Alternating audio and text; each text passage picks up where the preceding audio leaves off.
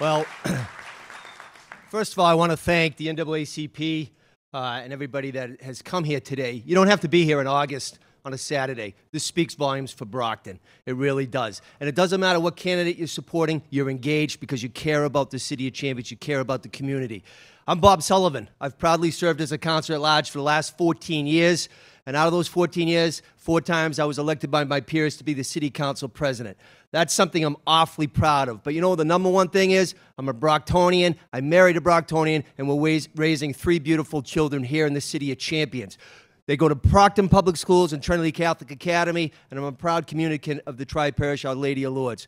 But you know what, ladies and gentlemen? This is what it's about. When you elect a mayor, in essence, you're electing the CEO of a business that's over $400 million. That's what it was this year.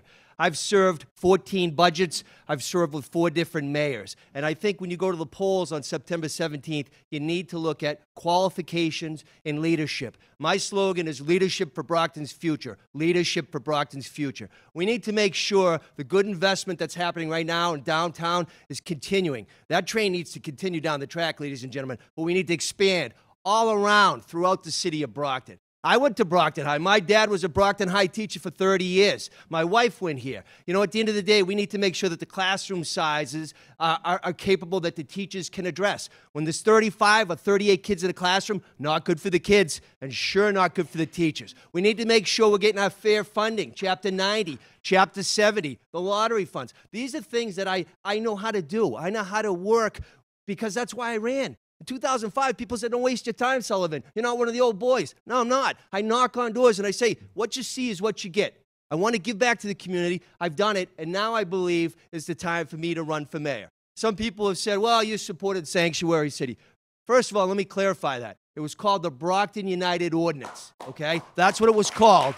And as the only lawyer on the ordinance committee, and I chaired the ordinance committee, I said no. I voted no because there was a clause in there that violated federal law. When it came back to the full city council, it did not pass to a 3rd reading. It failed. It didn't go anywhere. It's dead. But let's just listen. There was a reason why that was submitted, because people don't feel like they have a voice. They really don't. At the end of the day, listen, it's about being inclusive. It's about electing someone that says, I want to hear from you. You have ideas that I don't have, but let's share. Let's sit at the table and say, listen, Brockton's awesome, but we can do better. We can do better. So what I think, and my wife sometimes says, Bob, you get up there, you get crazy. But I care. No, that's why I'm here. That's why you're here. It's 5 o'clock on a Saturday. But listen, ladies and gentlemen, I don't have a lot of time, but my website is www.electrobertsullivan.com, okay? And I would encourage you and plead, look it over. You'll have suggestions, criticisms. That's why I serve. So on September 17th, I'm humbly asking you, please consider voting for me, Robert Sullivan, next mayor of the city of Brockton. Thank you, and God bless you all. Thank you.